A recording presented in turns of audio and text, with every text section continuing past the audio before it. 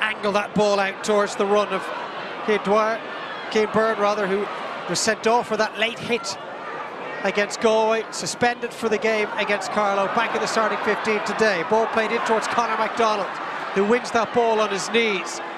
The angle is acute. Mcdonald has backed himself regardless, and his confidence is well founded.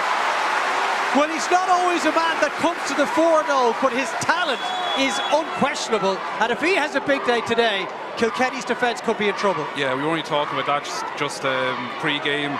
He's